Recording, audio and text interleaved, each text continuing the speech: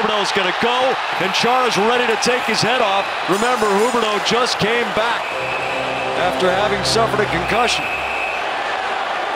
And now we're just going to pair up. Chara's ready to go, and he's trying to tear away from the linesman.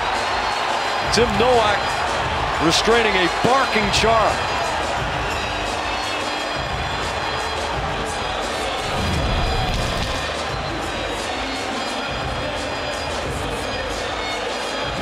Five minutes ago, second period, Chara with a solid angled off hit on Huberdeau. Huberdeau didn't like it, maybe thought it was a little high. Comes back at Chara, and then we had a pretty good scrum at the tail end. And watch Goodbranson. Two schools of thought here, Jack, if you're Goodbranson. Do I go in and try to get in between Huberdeau and Chara? Well, okay, maybe not. Linesman's there. If you want to rough up Huberdeau, that's the second school of thought. I'm going to go look for Marchand. Yep. Not sure that was his intention at first.